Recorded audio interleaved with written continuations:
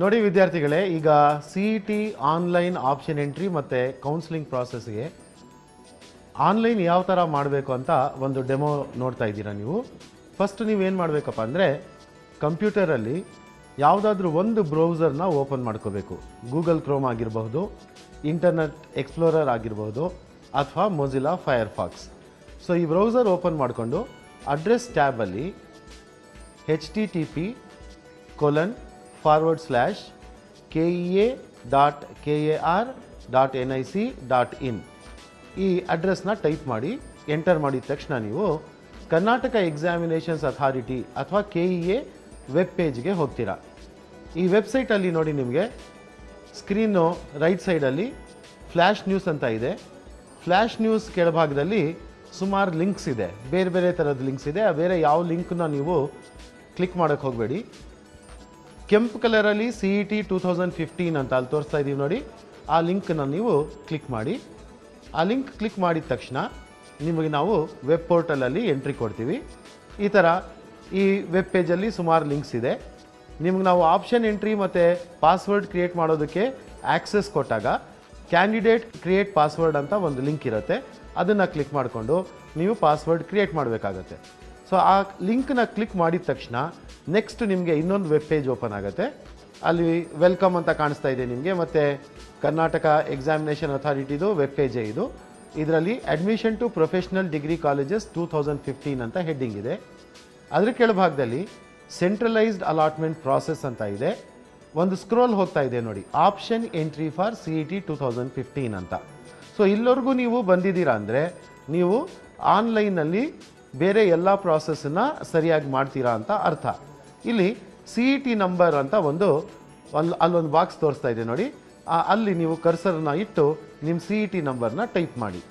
ಆ ಟೈಪ್ ಮಾಡಿದ ತಕ್ಷಣ ಬಾಕ್ಸ್ ಕೆಳಗಡೆ ಕೆಲವೊಂದು ನಂಬರು ಮತ್ತು ಡಿಜಿಟ್ಸ್ ಕಾಣಿಸ್ತಾ ಇದೆ. ಇದನ್ನು ಸೆಕ್ಯೂರಿಟಿ ಕೋಡ್ ಅಂತ ಹೇಳ್ತೀವಿ ನಾವು, ಅಥವಾ ಕ್ಯಾಪ್ಚಾ ಟೆಕ್ಸ್ಟ್ ಅಂತ ಅಲ್ಲಿ ಹೇಳ್ತಾ ಇದೆ ನೋಡಿ, type the captcha text as shown above ಅಂತ. ಅದು ನಂಬರು ಮತ್ತು ಇಂಗ್ಲೀಷ್ ಆಲ್ಫಾಬೆಟ್ ಲೆಟರ್ಸ್ ಮಿಕ್ಸ್ ಆಗಿರುತ್ತೆ.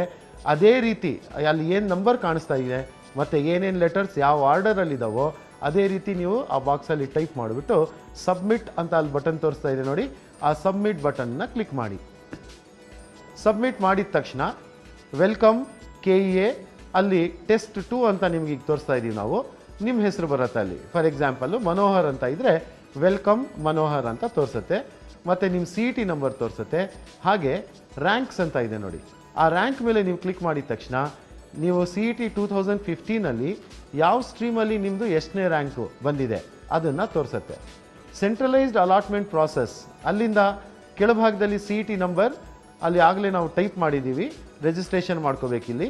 CET ನಂಬರ್ ಕೆಳಗಡೆ ಅಪ್ಲಿಕೇಶನ್ ನಂಬರ್ ಅಂತ ಇದೆ. ಈ ಅಪ್ಲಿಕೇಶನ್ ನಂಬರ್ನ ನೀವು ನಿಮ್ಮ ಹಾಲ್ ಟಿಕೆಟಲ್ಲಿ ಈಗಾಗಲೇ ಇರುತ್ತೆ, ಅದು ಹಾಲ್ ಟಿಕೆಟಲ್ಲಿ ಫೋಟೋಗ್ರಾಫ್ ಇದೆ, ಆ ಫೋಟೋಗ್ರಾಫ್ ಮೇಲೆ ಅಪ್ಲಿಕೇಶನ್ ನಂಬರ್ ಇರುತ್ತೆ, ಅಥವಾ ರೈಟ್ ಸೈಡಲ್ಲಿ ಅಪ್ಲಿಕೇಶನ್ ನಂಬರ್ ಟೈಪ್ ಆಗಿರುತ್ತೆ. ಹಾಲ್ ಟಿಕೆಟ್ ನಿಮ್ಮ ಹತ್ರ ಈಗ ಸದ್ಯಕ್ಕಿಲ್ಲ ಅಂದರೆ ನೀವು CET ಆನ್ಲೈನ್ ಅಪ್ಲಿಕೇಶನ್ ಏನು ಪ್ರಿಂಟೌಟ್ ತೊಗೊಂಡಿದ್ದೀರಾ ಅದರಲ್ಲಿ ನಿಮ್ಮ ಅಪ್ಲಿಕೇಶನ್ ನಂಬರ್ ಇರುತ್ತೆ, ಅದನ್ನು ಆ್ಯಸ್ ಇಟ್ ಈಸ್ ಅಲ್ಲಿ ಟೈಪ್ ಮಾಡಿ. ಅಪ್ಲಿಕೇಶನ್ ನಂಬರ್ ಟೈಪ್ ಮಾಡಿದ ನಂತರ ಸೀಕ್ರೆಟ್ ಕೀ ಕೋಡ್ ಅಂತ ನೆಕ್ಸ್ಟ್ ಬಾಕ್ಸ್ ಇದೆ ನೋಡಿ. ಈ ಸೀಕ್ರೆಟ್ ಕೀ ಕೋಡ್ ನಿಮ್ಗೆ ಎಲ್ಲಿ ಸಿಗುತ್ತೆ? ನೀವು ಡಾಕ್ಯುಮೆಂಟ್ಸ್ ವೆರಿಫಿಕೇಷನ್ ಮಾಡಿಸ್ಕೊಂಡಿದ್ದೀರಾ. ಡಾಕ್ಯುಮೆಂಟ್ ವೆರಿಫಿಕೇಷನ್ ಆದಮೇಲೆ ಹೆಲ್ಪ್ಲೈನ್ ಸೆಂಟರಲ್ಲಿ ನಿಮಗೆ ವೆರಿಫಿಕೇಷನ್ ಆಫೀಸರು ಒಂದು ವೆರಿಫಿಕೇಷನ್ ಸ್ಲಿಪ್ ಕೊಟ್ಟಿದ್ದಾರೆ. ಆ ವೆರಿಫಿಕೇಷನ್ ಸ್ಲಿಪ್ಪಲ್ಲಿ ಕೆಳಭಾಗದಲ್ಲಿ ಸೀಕ್ರೆಟ್ ಕೀ ಅಂತ ನೋಡಿ, ಅಲ್ಲಿ ಒಂದು ನಾವು ಅಂಡರ್ಲೈನ್ ಮಾಡಿ ಬಾಕ್ಸ್ ಹಾಕಿದ್ದೀವಿ, ಅದರಲ್ಲಿ ಅದೇ ನಿಮ್ಮದು ಸೀಕ್ರೆಟ್ ಕೀ. ಆ ಸೀಕ್ರೆಟ್ ಕೀನ ಆ್ಯಸ್ ಇಟ್ ಈಸ್ ನೀವು ಆ ಬಾಕ್ಸಲ್ಲಿ ಟೈಪ್ ಮಾಡಬೇಕು. ಇದು ಟೈಪ್ ಮಾಡಿದ ಮೇಲೆ ಪಾಸ್ವರ್ಡ್ ನೀವು ಕ್ರಿಯೇಟ್ ಮಾಡ್ಕೋಬೇಕು. ಇಲ್ಲಿ ನೀವು ಭಾಳ ಕೇರ್ಫುಲ್ ಆಗಿರಬೇಕು. ಆನ್ಲೈನ್ ಅಪ್ಲಿಕೇಶನ್ ನೀವು ಸಬ್ಮಿಟ್ ಮಾಡಬೇಕಿದ್ರೆ ಒಂದು ಯೂಸರ್ ID ಮತ್ತು ಒಂದು ಪಾಸ್ವರ್ಡ್ ಕ್ರಿಯೇಟ್ ಮಾಡ್ಕೊಂಡಿದ್ರಿ, ಅದೇ ಯೂಸರ್ ID ಮತ್ತು ಪಾಸ್ವರ್ಡ್ ಇಲ್ಲಿ ಆಗೋದಿಲ್ಲ. ಇಲ್ಲಿ ಹೊಸದಾಗಿ ನೀವು ಪಾಸ್ವರ್ಡನ್ನು ಕ್ರಿಯೇಟ್ ಮಾಡ್ಕೋಬೇಕು. ಅದು ನ್ಯೂ ಪಾಸ್ವರ್ಡ್ನ ಕ್ರಿಯೇಟ್ ಮಾಡಿ. ಪಾಸ್ವರ್ಡು ಮಿನಿಮಮ್ 6 ಕ್ಯಾರೆಕ್ಟರ್ಸ್ ಇರಬೇಕು, ಲೆಟರ್ಸ್ ಮತ್ತು ನಂಬರ್ ಕಾಂಬಿನೇಷನ್ ಇರಬೇಕು ಪಾಸ್ವರ್ಡಲ್ಲಿ. ಬೈ ಚಾನ್ಸ್ ನೀವು ಪಾಸ್ವರ್ಡ್ ಕ್ರಿಯೇಟ್ ಮಾಡಿಕೊಂಡು ಎಂಟ್ರಿ ಮಾಡಿರ್ತೀರಾ, ಆಪ್ಷನ್ ಎಂಟ್ರಿ ಎಲ್ಲ ಮಾಡಿರ್ತೀರಾ, ಯಾವುದೋ ಒಂದು ಕಾರಣಕ್ಕೆ ಪಾಸ್ವರ್ಡ್ ಕಳೆದಾಕೊಂಡಿರ್ತೀರಾ ಅಥವಾ ಮರ್ತೋಗಿದ್ರೆ ಮತ್ತೆ ಇದೇ ರೀತಿ ನೀವು ವೆಬ್ ಸೈಟಲ್ಲಿ ನೀವು ಲಾಗಿನ್ ಮಾಡಿಕೊಂಡು ಈ ರಿಜಿಸ್ಟ್ರೇಷನ್ ಫಾರ್ಮ್ವರೆಗೂ ಬಂದು ಫರ್ಗಾಟ್ ಯುವರ್ ಪಾಸ್ವರ್ಡ್ ಅಂತ ಇರತ್ತಲ್ಲಿ ಅದನ್ನು ಕ್ಲಿಕ್ ಮಾಡಿದ್ರೆ ಮತ್ತೆ ನೀವು ಹೊಸ ಪಾಸ್ವರ್ಡ್ನ ಕ್ರಿಯೇಟ್ ಮಾಡ್ಕೋಬೋದು. ಸೊ ನ್ಯೂ ಪಾಸ್ವರ್ಡಲ್ಲಿ ನೀವು ಎಂಟ್ರ್ ಮಾಡಿದ ಮೇಲೆ ಅಲ್ಲಿ ಏನು ನೀವು ನ್ಯೂ ಪಾಸ್ವರ್ಡ್ ಅಂತ ಹಾಕ್ಕೊಂಡಿದ್ದೀರೋ ಅದೇ ಪಾಸ್ವರ್ಡ್ ಕನ್ಫರ್ಮ್ ಪಾಸ್ವರ್ಡ್ ಬಾಕ್ಸ್ ಇದೆ ನೋಡಿ, ಅದರಲ್ಲಿ ಮತ್ತೆ ನೀವು ಅದನ್ನು ರೀಟೈಪ್ ಮಾಡಬೇಕು. ಕನ್ಫರ್ಮ್ ಪಾಸ್ವರ್ಡ್ ರೀಟೈಪ್ ಮಾಡಿದ ನಂತರ ಮೊಬೈಲ್ ನಂಬರ್ ಕೊಡಬೇಕು. ನೀವು ನಿಮ್ಮದು ವ್ಯಾಲಿಡ್ ಮೊಬೈಲ್ ನಂಬರ್ನ ಎಂಟ್ರ್ ಮಾಡಿ. ಎಂಟ್ರ್ ಮಾಡೋದಕ್ಕಿಂತ ಮೊದಲು ಪ್ರಿಫಿಕ್ಸ್ 0 ಅಂತ ಹೇಳ್ತಾ ಇದೆ ಅಲ್ಲಿ. ಆ ಪ್ರಿಫಿಕ್ಸ್ 0 ಕೊಟ್ಟು ನೀವು ಮೊಬೈಲ್ ನಂಬರ್ ಎಂಟ್ರ್ ಮಾಡಿ. ಮೊಬೈಲ್ ನಂಬರ್ ಎಂಟ್ರ್ ಮಾಡಿದ ನಂತರ ಇಮೇಲ್ ಐ ಡಿ ಕೇಳುತ್ತೆ. ಇಮೇಲ್ ಐ ಡಿನ ಎಂಟ್ರ್ ಮಾಡಿ. ನೋಡಿ, ಇಮೇಲ್ ಐ ಡಿ ಕೂಡ ವ್ಯಾಲಿಡ್ ಆಗಿರಬೇಕು. ಯಾವುದೋ ಹಳೆಯ ಇಮೇಲ್ ಐ ಡಿ ಯೂಸಲಿ ಇಲ್ಲದೆ ಇರೋಂಥ ಇಮೇಲ್ ಐ ಡಿ ನೀವು ಕೊಟ್ಟರೆ ನಿಮಗೆ ರಿಜಿಸ್ಟ್ರೇಷನ್ ಆಗೋದಿಲ್ಲ. ನಿಮ್ಮ ಹತ್ರ ಈಗ ಇಮೇಲ್ ಐ ಡಿ ಇಲ್ಲ ಅಂದರೆ ಈ ಪ್ರಾಸೆಸ್ ಸ್ಟಾರ್ಟ್ ಮಾಡೋದಕ್ಕಿಂತ ಮುನ್ನ ನೀವು ಇಮೇಲ್ ಐ ಡಿನ ಕ್ರಿಯೇಟ್ ಮಾಡ್ಕೊಳ್ಳಿ. ಆ ಇಮೇಲ್ ಐ ಡಿನ ಇಲ್ಲಿ ಎಂಟ್ರ್ ಮಾಡಿ. ಸೀಕ್ರೆಟ್ ಹಿಂಟ್ ಕ್ವೆಶ್ಚನ್ ಅಂತ ಇದೆ. ಅಲ್ಲಿ ನೀವು ಕ್ಲಿಕ್ ಮಾಡಿದ ತಕ್ಷಣ 5 ಪ್ರಶ್ನೆಗಳು ಅಲ್ಲಿದೆ. What is your mother's maiden name ಅಂತಿದೆ. What is your first vehicle number, what is your favourite pets name, what was your childhood Nick name, what is the name of your favourite childhood friend. ಈ 5 ಪ್ರಶ್ನೆಯಲ್ಲಿ ನೀವು ಯಾವ ಪ್ರಶ್ನೆ ಇಷ್ಟ ಇದೆಯೋ ಅದನ್ನು select ಮಾಡಿಕೊಂಡು ಆ ಪ್ರಶ್ನೆಗೆ ತಕ್ಕಂತೆ ಆನ್ಸರ್ ಫಾರ್ ಸೀಕ್ರೆಟ್ ಕ್ವೆಶ್ಚನ್ ಅನ್ನೋ ಬಾಕ್ಸಲ್ಲಿ ನೀವು ನಿಮ್ಮ ಹೆಸರನ್ನು ಅಲ್ಲಿ ಕೊಡಿ. ಆ ಕ್ವೆಶ್ಚನ್ ಏನು ನೀವು ಮಾಡ್ಕೊಂಡಿದ್ದೀರಾ ಅಲ್ಲಿ, what was your childhood Nick name ಅಂತ ನಾನು ತೊಗೊಂಡಿದ್ದೀನಿ. ನನ್ನ ಚೈಲ್ಡ್ಹುಡ್ ನಿಕ್ ನೇಮ್ ಟೆಸ್ಟ್ ಅಂತ ಇತ್ತು, ಅದನ್ನು ನಾನು ಟೆಸ್ಟ್ ಅಂತ ಅಲ್ಲಿ ಟೈಪ್ ಮಾಡಿದ ಮೇಲೆ ಲಾಗಿನ್ ಅನ್ನೋ ಬಟನ್ಗೆ ಕ್ಲಿಕ್ ಮಾಡ್ತೀನಿ. ಸೊ ಲಾಗಿನ್ ಬಟನ್ ಕ್ಲಿಕ್ ಆಗಿದ ತಕ್ಷಣ ಈ ಪೇಜ್ ನಿಮಗೆ ಓಪನ್ ಆದರೆ ನಿಮ್ಮ ರಿಜಿಸ್ಟ್ರೇಷನ್ನು ಕನ್ಫರ್ಮ್ ಆಗಿದೆ. ನೀವು ಕ್ರಿಯೇಟ್ ಮಾಡ್ಕೊಂಡಿರ್ತಕ್ಕಂಥ ಪಾಸ್ವರ್ಡು ಕರೆಕ್ಟ್ ಆಗಿದೆ ಮತ್ತು ಅದೇ ಪಾಸ್ವರ್ಡ್ ಯೂಸ್ ಮಾಡಿಕೊಂಡು ಪ್ರತಿ ಸಲ ನೀವು ಲಾಗಿನ್ ಮಾಡಬೇಕಾದ್ರೆ ನೀವು ವರ್ಕ್ಶೀಟಲ್ಲಿ ಈ ಥರ ಬರ್ಬೋದು. ಸೊ ಇಲ್ಲಿವರೆಗೂ ನೀವು ಇದು ಕರೆಕ್ಟಾಗಿ ಮಾಡಿದ್ದೀರಾ ಅಂದರೆ all the steps that you have followed in creating your password and registering to participate in the process of option entry and seat selection process is perfectly all right ಅಂತ ನೋಡಿ. ಆ 3 ಕಾಲಮಲ್ಲಿ ಮೊದಲನೇ ಕಾಲಮು ಆಪ್ಷನ್ ಎಂಟ್ರಿ, ಹೆಡ್ಡಿಂಗ್ ನೋಡಿ ಅಲ್ಲಿ option entry ಮೊದಲನೇ column. ಎರಡನೇ column allotment ಅಂತ ಇದೆ. ಮೂರನೇ ಕಾಲಮ್ ಅಕೌಂಟ್ ಸೆಟ್ಟಿಂಗ್ಸ್ ಅಂತ ಇದೆ. ಆಪ್ಷನ್ ಎಂಟ್ರಿಯಲ್ಲಿ ಬೇರೆ ಬೇರೆ ಲಿಂಕ್ಸ್ ಇದೆ ನೋಡಿ. ಅಲ್ಲಿ ಕ್ಯಾಂಡಿಡೇಟ್ ಆಪ್ಷನ್ ಎಂಟ್ರಿ ಅಂತ ಇದೆ ಫಸ್ಟು. ಅದಾದಮೇಲೆ ಆಪ್ಷನ್ ಎಂಟ್ರಿ ಎಕ್ಸಾಂಪಲ್ ಅಂತ ಇದೆ. ಅದ ನಂತರ ಆಪ್ಷನ್ ವರ್ಕ್ಶೀಟ್ ಅಂತ ಇದೆ. ನೆಕ್ಸ್ಟ್ ಡೀಟೇಲ್ಡ್ ಆಪ್ಷನ್ ವರ್ಕ್ಶೀಟ್ ಅಂತ ಇದೆ. ಅದ್ರ ಕೆಳಭಾಗದಲ್ಲಿ print option report short detail. ಅದಾದ ನಂತರ unable to view reports, click here, download PDF ಅಂತ ಇದೆ. ಇಲ್ಲಿ ಒಂದು ಫಸ್ಟು ಆಪ್ಷನ್ ಎಂಟ್ರಿ ಎಕ್ಸಾಂಪಲ್ ಅಂತ ಎರಡನೇದು ಲಿಂಕ್ ಇದೆಯಲ್ಲ, ಅದನ್ನು ಕ್ಲಿಕ್ ಮಾಡೋಣ. ಒಂದು ಎಕ್ಸಾಂಪಲ್ ನೋಡೋಣ. ಅದು ಕ್ಲಿಕ್ ಮಾಡಿದ ತಕ್ಷಣ ನೀವು if a candidate has ranks in medical, ISMH and engineering, and if he or she is interested in giving 6 options with a combination of all the 3 streams, he or she may register options in the following manner. ಅಂದರೆ ಅದೊಂದು ನಿಮಗೆ direct ಮಾಡ್ತಾ ಇದೆ ಯಾವ ಥರ ನೀವು ಆಪ್ಷನ್ಸ್ನ ಕೊಡಬೇಕು ಅಂತ. ಇದು ನಿಮ್ಮ ಆಪ್ಷನ್ ಎಂಟ್ರಿ ಫಾರ್ಮ್. ನೀವೇನು ಸ್ಕ್ರೀನಲ್ಲಿ ನೋಡ್ತಿದ್ದೀರಾ ಇದು option entry form. Medical, ISMH, engineering entry form ನೀವೇನು ಸ್ಕ್ರೀನಲ್ಲಿ ನೋಡ್ತಿದ್ದೀರಾ ಇದು option entry form. Medical, ISMH, engineering, architecture ಅಂತ ಇದೆ.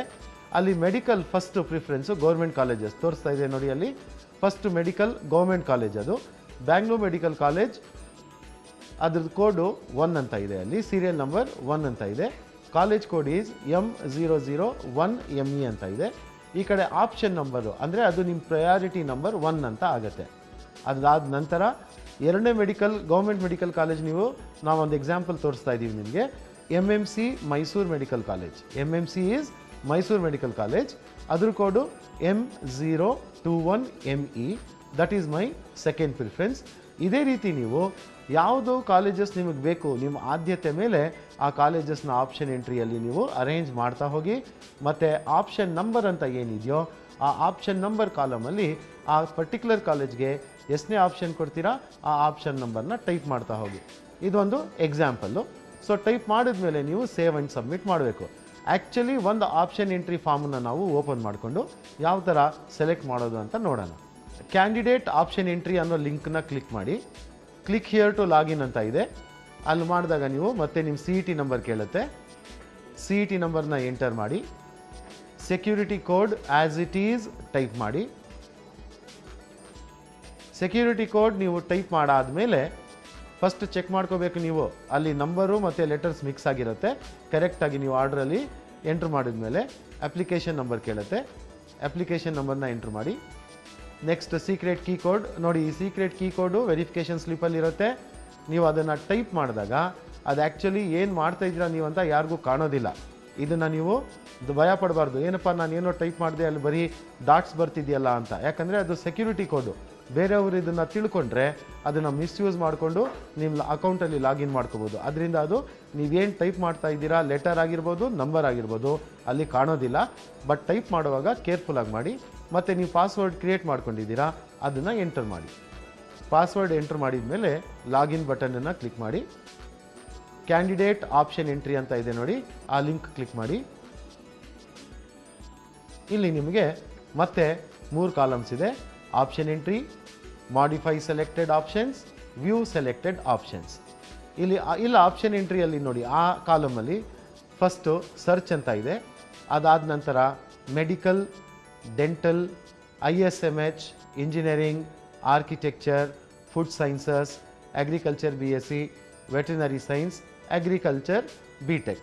ಸೊ ಇದರಲ್ಲಿ ಈಗ ನೀವು ಡೈರೆಕ್ಟಾಗಿ ಮೆಡಿಕಲನ್ನು ನೀವು ಸೆಲೆಕ್ಟ್ ಮಾಡಿಕೊಂಡು ಮೆಡಿಕಲ್ ಸೆಲೆಕ್ಟ್ ಮಾಡಿದ ತಕ್ಷಣ ಮೆಡಿಕಲಲ್ಲಿ ಇರೋವಂಥ ಎಲ್ಲ ಮೆಡಿಕಲ್ ಕೋರ್ಸ್ಗಿರೋವಂಥ ಎಲ್ಲ ಮೆಡಿಕಲ್ ಕಾಲೇಜಸ್ದು ಲಿಸ್ಟ್ ಬರುತ್ತೆ ನಿಮಗೆ.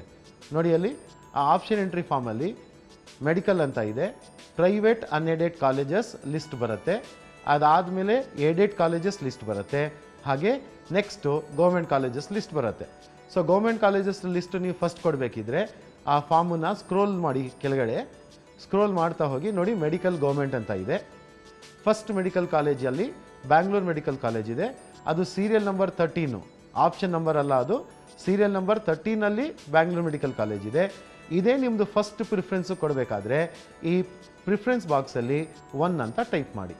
ಎರಡನೇ ಪ್ರಿಫರೆನ್ಸ್ ನೀವು ಕೊಡಬೇಕು ಮೈಸೂರು ಮೆಡಿಕಲ್ ಕಾಲೇಜ್, 2 ಅಂತ ಟೈಪ್ ಮಾಡಿ. ಇದೆರಡರಲ್ಲೂ ನಿಮಗೆ ಸಿಗಲಿಲ್ಲ ಅಂದರೆ ನೆಕ್ಸ್ಟ್ ನೀವು ಪ್ರೈವೇಟ್ ಕಾಲೇಜಲ್ಲಿ ಮೆಡಿಸಿನ್ ಮಾಡಬೇಕಿದ್ರೆ ಕಸ್ತೂರ್ಬಾ ಮೆಡಿಕಲ್ ಕಾಲೇಜ್ ಅಂತ ಇದೆ ನೋಡಿ, ಅದೇನಾದರೂ ನಿಮ್ಗೆ ಇಷ್ಟ ಇದ್ದರೆ ಪ್ರಿಫರೆನ್ಸ್ ನಂಬರ್ 3 ಅಂತ ಅಲ್ಲಿ ಟೈಪ್ ಮಾಡಿ. ಹೀಗೆ ಯಾವ ಕೋರ್ಸ್ ಬೇಕು, ಯಾವ ಸ್ಟ್ರೀಮಲ್ಲಿ ಬೇಕು, ಆ ಲಿಸ್ಟನ್ನು ತಗೊಂಡು ನೀವು ನಿಮ್ಮ ಪ್ರಿಫರೆನ್ಸಸ್ನ ಟೈಪ್ ಮಾಡಿ. ಕೆಳಭಾಗದಲ್ಲಿ ಇದೇ ಆಪ್ಷನ್ ಎಂಟ್ರಿ ಫಾರ್ಮಲ್ಲಿ ಲಾಸ್ಟಲ್ಲಿ ಸಬ್ಮಿಟ್ ಅಂತ ಒಂದು ಬಟನ್ ಇರುತ್ತೆ ನೋಡಿ, ಸೇವ್ ಆ್ಯಂಡ್ ಸಬ್ಮಿಟ್ ಇದೆ. ಈ ಸೇವ್ ಆ್ಯಂಡ್ ಸಬ್ಮಿಟ್ ಕ್ಲಿಕ್ ಮಾಡಿದ ತಕ್ಷಣ ಯಾವ್ಯಾವ ಕಾಲೇಜಸ್ ನೀವು ಸೆಲೆಕ್ಟ್ ಮಾಡಿದ್ದೀರಾ ಅದು ಮಾಡಿಫೈ ಸೆಲೆಕ್ಟೆಡ್ ಆಪ್ಷನ್ಸ್ ಅಂತ ಏನು ವಿಂಡೋ ಇದೆಯೋ ಅದರಲ್ಲಿ ಬಂದಿದೆ. ನಾನೀಗ ಸೆಲೆಕ್ಟ್ ಮಾಡಿದ್ದು ಫಸ್ಟ್ ಬ್ಯಾಂಗ್ಳೂರ್ ಮೆಡಿಕಲ್ ಕಾಲೇಜ್, ಎರಡನೇದು ಆಪ್ಷನ್ ನಂಬರ್ 2 ನಾನು ಸೆಲೆಕ್ಟ್ ಮಾಡಿದ್ದು ಮೈಸೂರು ಮೆಡಿಕಲ್ ಕಾಲೇಜ್, ಮೂರನೇದು ನಾನು ಒಂದು private medical college Kasturba medical college ಅಂತ ಸೆಲೆಕ್ಟ್ ಮಾಡಿದ್ದೀನಿ. ಸೊ ಆ 3 ಕಾಲೇಜಸ್ಸು ಸೇವ್ ಮತ್ತು ಸಬ್ಮಿಟ್ ಮಾಡಿದಾಗ ಈ ಮಾಡಿಫೈಡ್ ಸೆಲೆಕ್ಟೆಡ್ ಆಪ್ಷನ್ ಇದೆ. ಈಗ ಇದರಲ್ಲಿ ಮತ್ತೆ ನೀವು ಕಸ್ತೂರ್ಬಾ ಮೆಡಿಕಲ್ ಕಾಲೇಜು ನಾನು ಆಪ್ಷನ್ ನಂಬರ್ 1 ಮಾಡ್ತೀನಿ ಅಂದರೆ ಆ ಬಾಕ್ಸಲ್ಲಿ ಹೋಗಿ 3 ಅಂತ ಕೊಟ್ಟಿರೋದನ್ನು ನೀವು 1 ಅಂತ ಮಾಡಿ. 1 ಅಂತ ಮಾಡಿದ ತಕ್ಷಣ ಕಸ್ತೂರ್ಬಾ ಮೆಡಿಕಲ್ ಕಾಲೇಜ್ ಸೇವ್ ಮಾಡಿದಾಗ ನೀವು ಮೇಲೆ ಹೊಟ್ಟೋಗುತ್ತೆ. ಕೆಳಗಡೆ ಸ್ಕ್ರೀನ್ ಕೆಳಗಡೆ ಬಂದಾಗ ನೀವು ಅಲ್ಲಿ ಅಪ್ಡೇಟ್ ಅಂತ ಇದೆ, ಕ್ಲಿಕ್ ಮಾಡಿ. ಅಪ್ಡೇಟ್ ಮಾಡಿದ ತಕ್ಷಣ ನೋಡಿ Kasturba medical college option number 1ಗೆ ಬಂತು, ಬ್ಯಾಂಗ್ಳೂರ್ ಮೆಡಿಕಲ್ ಕಾಲೇಜು 2ನೇ ಸ್ಥಾನಕ್ಕೆ ಹೋಯಿತು, ಮತ್ತು ಹಾಗೆ Mysuru medical college option number 3ಯಲ್ಲಿದೆ. ಹಾಗೆ ಇನ್ನೊಂದು 3ನೇ ಕಾಲಮಲ್ಲಿ ನೋಡಿ ವ್ಯೂ ಸೆಲೆಕ್ಟೆಡ್ ಆಪ್ಷನ್ಸ್ ಅಂತ ಅಲ್ಲಿ ತೋರಿಸ್ತಾ ಇದೆ ನೋಡಿ. ನಿಮ್ಮದು ಆಪ್ಷನ್ ನಂಬರ್ 1 ಬಂದು M051ME KMC ಅಂದರೆ ಕಸ್ತೂರ್ಬಾ ಮೆಡಿಕಲ್ ಕಾಲೇಜ್, ಎರಡನೇದು M001ME Bangalore medical college, M021ME Mysuru medical college. ಇದು 3 ಮೆಡಿಕಲ್ ಕಾಲೇಜಸಲ್ಲೇ ನಿಮ್ಗೆ ಇಂಟ್ರೆಸ್ಟ್ ಇರೋದು. ಇಲ್ಲಿ ನಿಮಗೆ ಸಿಗಲಿಲ್ಲ ಅಂದರೆ ನೆಕ್ಸ್ಟ್ ನೀವು ಡೆಂಟಲ್ ಆಪ್ಷನ್ಸ್ ಕೊಡ್ತೀರಾ ಅಂತ ಇಟ್ಕೊಳ್ಳಿ. ಸೊ ಅಲ್ಲಿ ಮತ್ತೆ ನೀವು ಆಪ್ಷನ್ ಎಂಟ್ರಿ ಫಾರ್ಮ್ಗೆ ಹೋಗಿ ಡೆಂಟಲ್ ಕ್ಲಿಕ್ ಮಾಡಿ. ಡೆಂಟಲಲ್ಲಿ ಗೌರ್ಮೆಂಟ್ ಡೆಂಟಲ್ ಕಾಲೇಜಸ್, ಏಡೆಡ್ ಮತ್ತು ಪ್ರೈವೇಟ್ ಡೆಂಟಲ್ ಕಾಲೇಜಸ್ ಲಿಸ್ಟ್ ಇದೆಯಲ್ಲ ಆ ಲಿಸ್ಟ್ ಬಂತು. ಆ ಲಿಸ್ಟಲ್ಲಿ ಈಗ ಫಾರ್ ಎಕ್ಸಾಂಪಲ್ ನನಗೆ 33ನೇ serial ನಂಬರಲ್ಲಿ Shri Rajiv Gandhi dental college ಅಂತ ಇದೆ, D113DE. ಇದೊಂದು ಮೆಡಿಕಲ್ ಮತ್ತು ಡೆಂಟಲ್ಲು ಆಪ್ಷನ್ಸ್ ಕೊಡೋ ವಿದ್ಯಾರ್ಥಿಗಳು ಭಾಳ ಕೇರ್ಫುಲ್ ಆಗಿರಬೇಕಿಲ್ಲಿ. ಡಿ ಅಂತ ಕೋಡ್ ಸ್ಟಾರ್ಟ್ ಆಗಿ DEಯಿಂದ ಎಂಡ್ ಆದರೆ ಅದು ಡೆಂಟಲ್ ಕಾಲೇಜು, M ಅಂತ ಕೋಡ್ ಇದ್ದರೆ ME ಅಂತ ಎಂಡ್ ಆದರೆ ಅದು ಮೆಡಿಕಲ್ ಕಾಲೇಜು. ಸಾಮಾನ್ಯವಾಗಿ ಏನಾಗುತ್ತೆ ಅಂದ್ರಲ್ಲಿ ಇಲ್ಲಿ ಶ್ರೀ ರಾಜೀವ್ ಗಾಂಧಿ ಕಾಲೇಜ್ ಮಾತ್ರ ನೋಡಿರ್ತೀರಾ, ಡೆಂಟಲ್ ಅನ್ನೋದು ಮಿಸ್ ಮಾಡಿಕೊಂಡು ಅದು ಮೆಡಿಕಲ್ ಕಾಲೇಜ್ ಇರ್ಬೋದು ಅಂತ ಅದನ್ನೇ ನೀವು ಆಪ್ಷನ್ 1 ಕೊಟ್ಬಿಟ್ರೆ ನೀವು ಮೆಡಿಕಲ್ ಕಾಲೇಜಲ್ಲಿ ನಿಮ್ಗೆ ಸೀಟ್ ಸಿಗೋದಕ್ಕೆ ಆದ್ಯತೆ ಇದ್ರೂ dental preference number 1 ಕೊಟ್ಟಿರೋದ್ರಿಂದ ಡೆಂಟಲ್ಗೆ ಹೊಟ್ಟೋಗುತ್ತೆ. So select ಮಾಡುವಾಗ ಕೇರ್ಫುಲ್ಲಾಗಿ ನೀವು ಕೋಡನ್ನು ನೋಡಿಕೊಂಡು ಸೆಲೆಕ್ಟ್ ಮಾಡಿ. ನಾನೀಗ 4ನೇ ಆಪ್ಷನ್ ಕೊಡ್ತಾ ಇದ್ದೀನಿ, Shri Rajiv Gandhi dental college. So ಅಲ್ಲಿಂದ ನಾನು 4 ಅಂತ ಟೈಪ್ ಮಾಡ್ತೀನಿ.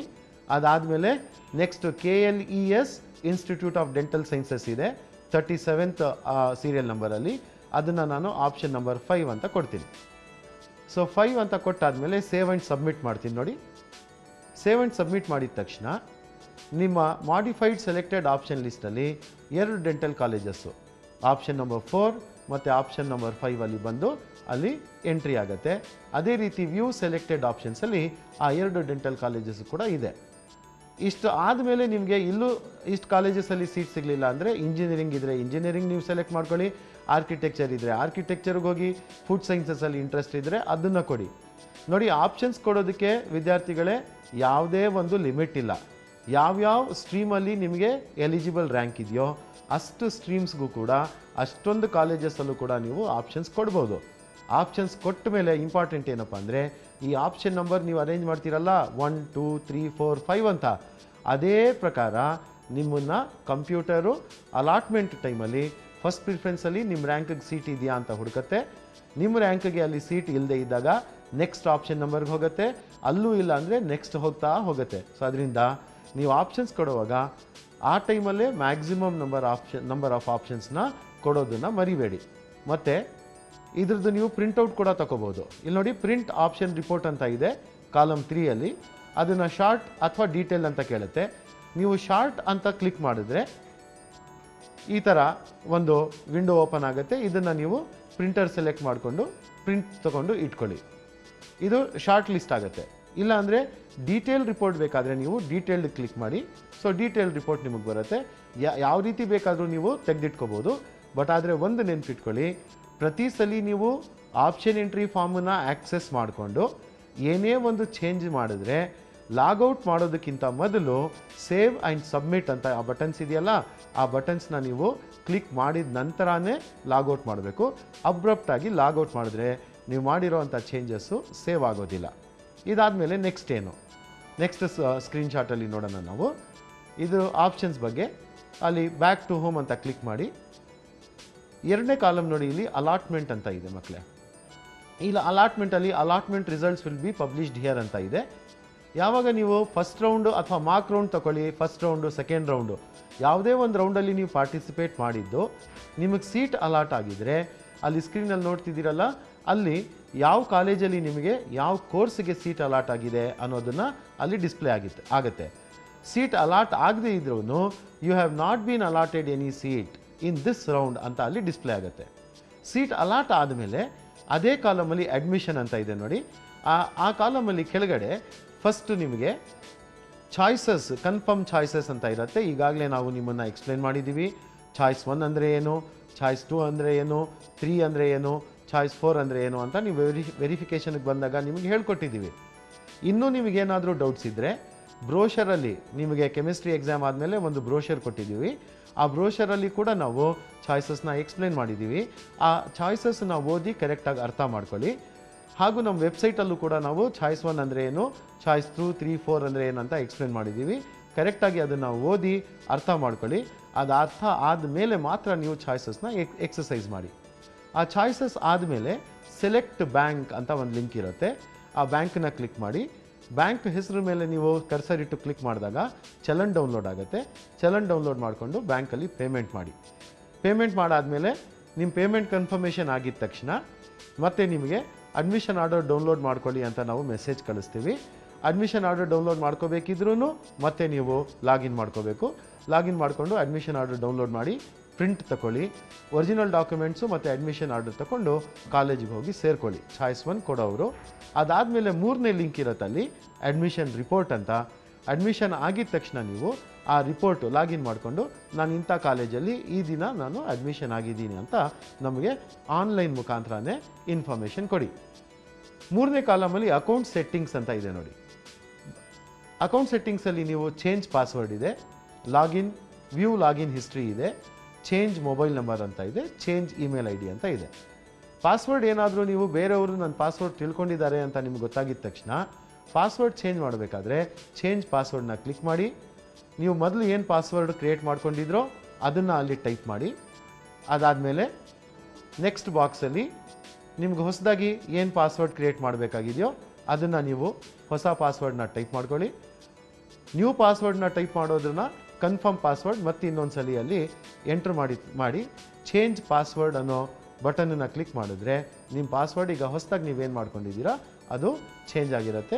ನಿಮ್ಮ ಮೆಸೇಜ್ ಕೂಡ ಅಲ್ಲಿ ಫ್ಲ್ಯಾಶ್ ಆಗುತ್ತೆ, ಪಾಸ್ವರ್ಡ್ ಚೇಂಜ್ಡ್ ಸಕ್ಸಸ್ಫುಲಿ ಅಂತ.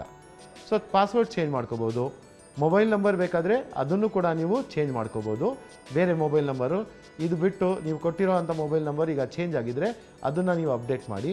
ಇಮೇಲ್ ಐ ಡಿ ಏನಾದರೂ ಬೇರೆ ಇಮೇಲ್ ಐ ಡಿ ಇದ್ದರೆ ಅದನ್ನು ಕೂಡ ನೀವು ಚೇಂಜ್ ಇಮೇಲ್ ಐ ಡಿ ಅದರಲ್ಲಿ ಮಾಡ್ಕೋಬೋದು. ನೀವು ಎಷ್ಟು ಸಲ KEA ವೆಬ್ಸೈಟಲ್ಲಿ ಲಾಗಿನ್ ಮಾಡಿಕೊಂಡು ಆಪ್ಷನ್ ಎಂಟ್ರಿ ಫಾರ್ಮಲ್ಲಿ ಎಂಟ್ರಿ ಮಾಡಿ ನೀವು ಯಾವ ಟೈಮಿಂದ ಯಾವ ಟೈಮಲ್ಲಿ ಯಾವ ದಿನ ಎಷ್ಟು ಸಲ ನೀವು ಲಾಗಿನ್ ಮಾಡ್ಕೊಂಡಿದ್ದೀರಾ, ಎಲ್ಲೆಲ್ಲಿ ನೀವೇನೇನು ಚೇಂಜಸ್ ಮಾಡಿದ್ದೀರಾ ಅದೆಲ್ಲ ನಿಮಗೆ ವ್ಯೂ ಲಾಗಿನ್ ಹಿಸ್ಟ್ರಿ ಅಂತ ಲಿಂಕ್ ಇದೆ ನೋಡಿ, ಅದನ್ನು ಕ್ಲಿಕ್ ಮಾಡಿದ ತಕ್ಷಣ ಯಾವ ದಿನ ಎಷ್ಟು ಟೈಮಿಂದ ಎಷ್ಟು ಟೈಮಲ್ಲಿ ನೀವು ಲಾಗಿನ್ ಮಾಡಿದ್ರಿ, ಎಷ್ಟು ಟೈಮಿಗೆ ಲಾಗೌಟ್ ಮಾಡಿದ್ರಿ, ಎಲ್ಲಿಂದ ನೀವು ಲಾಗಿನ್ ಮಾಡಿದ್ರಿ ಅನ್ನೋದು ಕೂಡ ಇಲ್ಲಿ ಹಿಸ್ಟ್ರಿಯಲ್ಲಿ ರೆಕಾರ್ಡ್ ಆಗಿರುತ್ತೆ. ಇದನ್ನು ನಾವು ಯಾವಾಗ ಬೇಕಾದರೂ KEAಯಿಂದನೂ ನಾವು ಟ್ರ್ಯಾಕ್ ಮಾಡ್ಬೋದು. ನೀವು ಕೂಡ ಲಾಗಿನ್ ಮಾಡಿಕೊಂಡು ಇದನ್ನು ನೋಡ್ಕೋಬೋದು.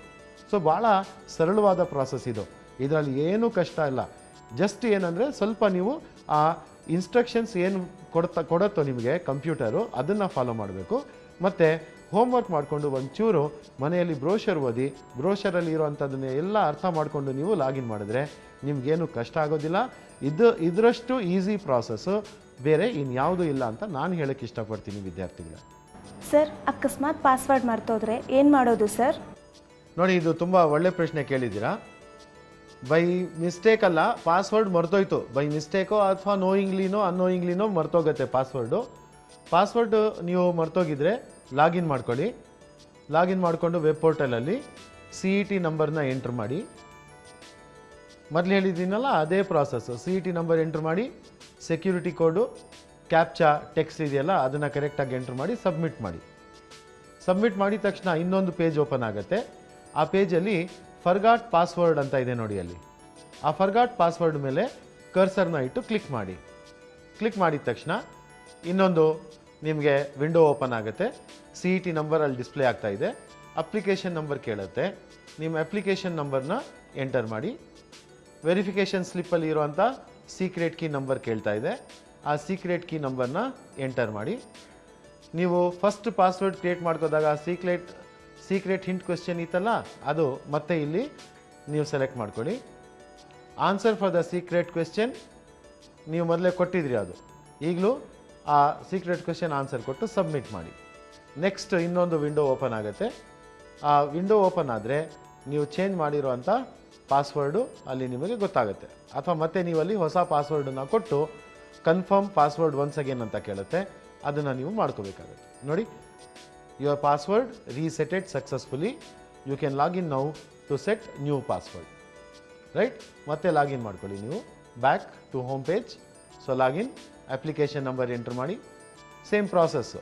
ಸೀಕ್ರೆಟ್ ಕೀ ಕೋಡ್, ಹೊಸ ಪಾಸ್ವರ್ಡ್ ಟೈಪ್ ಮಾಡಿ. ಏನು ಹೊಸ ಪಾಸ್ವರ್ಡ್ ನೀವು ಟೈಪ್ ಮಾಡಿದ್ದೀರೋ ಅದನ್ನೇ ಮತ್ತೆ ಕನ್ಫರ್ಮ್ ಪಾಸ್ವರ್ಡಲ್ಲಿ ಕೊಡಿ.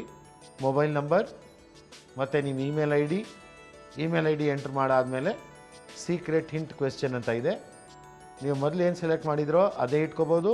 ಅಥವಾ ಕ್ವೆಶ್ಚನ್ ಇಲ್ಲಿ ಚೇಂಜ್ ಮಾಡೋ ಹಾಗಿದ್ರೂ ನೀವು ಬೇರೆ ಕ್ವೆಶ್ಚನ್ ಚೇಂಜ್ ಮಾಡಿ ಅದಕ್ಕೆ ಉತ್ತರ ಕೊಟ್ಟು ಲಾಗಿನ್ ಮಾಡಿದ ತಕ್ಷಣ ನೀವು ನಿಮ್ಮ ಪಾಸ್ವರ್ಡು ಹೊಸ ಪಾಸ್ವರ್ಡ್ ಚೇಂಜ್ ಆಗಿರುತ್ತೆ. ಆ ಹೊಸದಾಗಿ ಮಾಡ್ಕೊಂಡಿರೋ ಪಾಸ್ವರ್ಡನ್ನು ಮತ್ತೆ ಇನ್ನೊಂದು ಸಲ ಮರ್ತೋಗ್ಬಿಡ್ಬೇಡಿ. ಪದೇ ಪಾಸ್ವರ್ಡ್ ಮರೆತರೆ ಕೊನೆಗೆ ನಿಮಗೆ ಕನ್ಫ್ಯೂಷನ್ ಆಗುತ್ತೆ. ಎಷ್ಟು ಸಲ ಯಾವ ಪಾಸ್ವರ್ಡ್ ಮಾಡಿದ್ದೆ, ಈಗ ಮಾಡಿರೋ ಪಾಸ್ವರ್ಡು ಮತ್ತು ಹಿಂದೆ ಮಾಡ್ಕೊಂಡಿರೋ ಪಾಸ್ವರ್ಡ್ ಕನ್ಫ್ಯೂಷನ್ ಆಗಿ ಲಾಗಿನ್ ಮಾಡೋದಕ್ಕೆ ಆಗೋದೇ ಇಲ್ಲ. ಸೊ ಅದರಿಂದ ಕರೆಕ್ಟಾಗಿ ನೀವೇನು ಪಾಸ್ವರ್ಡ್ ಕ್ರಿಯೇಟ್ ಮಾಡ್ಕೋತೀರೋ ಅದನ್ನು ನೆನ್ಪಿಟ್ಕೊಳ್ಳಿ. ಆದರೆ ಎಲ್ಲಾದರೂ ಬರೆದಿಟ್ಕೊಳ್ಳಿ. ಯಾರಿಗೂ ಬೇರೆಯವ್ರಿಗೆ ಈ ಪಾಸ್ವರ್ಡ್ನ ಶೇರ್ ಮಾಡೋಕ್ಕೆ ಹೋಗಬೇಡಿ. ಬೈ ಚಾನ್ಸ್ ಯಾರಾದರೂ ನಿಮ್ಮ ಪಾಸ್ವರ್ಡ್ ಮತ್ತು ಸೀಕ್ರೆಟ್ ಕೀನ ಯೂಸ್ ಮಾಡಿಕೊಂಡ್ರೆ ಅವರು ನಿಮ್ಮ ಅಕೌಂಟಲ್ಲಿ ಲಾಗಿನ್ ಮಾಡಿಕೊಂಡು ನೀವು ಕೊಟ್ಟಿರ್ತಕ್ಕಂಥ ಆಪ್ಷನ್ಸ್ನ ಎಲ್ಲ ಅವರು ಡಿಲೀಟ್ ಕೂಡ ಮಾಡ್ಬೋದು. ನಿಮಗೆ ಬೇಡದೇ ಇರೋವಂಥ ಕಾಲೇಜಸ್ನ ಅವರು ಆ್ಯಡ್ ಮಾಡ್ಬೋದು. ಅಥವಾ ಟೋಟಲ್ಲು ನೀವು ಬೇರೆ ನೆಕ್ಸ್ಟ್ ಪ್ರಾಸೆಸ್ಸಲ್ಲಿ ಪಾರ್ಟಿಸಿಪೇಟ್ ಮಾಡೋದನ್ನೇ ಸ್ಟಾಪ್ ಮಾಡೋ ಸಾಧ್ಯತೆಗಳಲ್ಲಿ ಕೂಡ ಇರುತ್ತೆ. ಅದರಿಂದ password as well as secret ಕೀನ ತುಂಬ ಕಾನ್ಫಿಡೆನ್ಷಿಯಲ್ ಆಗಿ ಇಟ್ಕೊಳ್ಳಿ. ಯಾರಿಗೂ ನೀವು ಶೇರ್ ಮಾಡೋಕ್ಕೆ ಹೋಗಬೇಡಿ ಅದನ್ನು.